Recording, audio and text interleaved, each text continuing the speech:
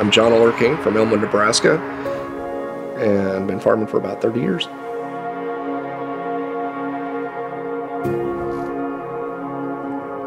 Both my father and my grandfather pushed me to get my education. I remember riding with them in the combine one day saying, you know, get your education, that's the one thing they can't take away from you. When I graduated from the University of Nebraska, I came back and we were just going to integrate me back into the dairy and work into the farming operation. And then in the year 2000, we exited the dairy business, and it just happened to be almost divine intervention. A gentleman I'd been helping for years all through high school decided to retire and offered me to purchase his land. We doubled the size of our operation. I was able to come back and continue working on the farm. What brought me back was probably wanting to continue that legacy and carry on the tradition that the generations before had, kind of wanting to make them proud. So when the farm was transitioned over to me, it was like, holy cow, there's a lot of pressure on me to make this thing succeed, and still is.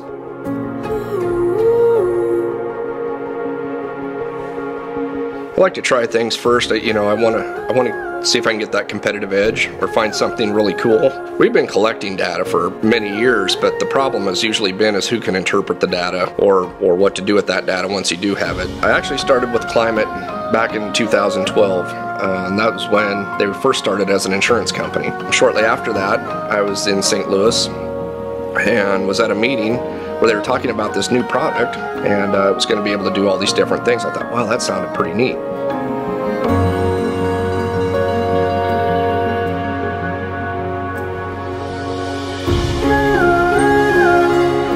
Before FieldView, you got a bunch of pretty maps, and then that's all they did was they were pretty maps that sat on your desk. Being able to collect that data and have it all in one place, and then being able to sit there and analyze it on my own has saved me time and money. With FieldView, we've learned so much more about what we're doing out there and what we can be doing, and use those to make decisions.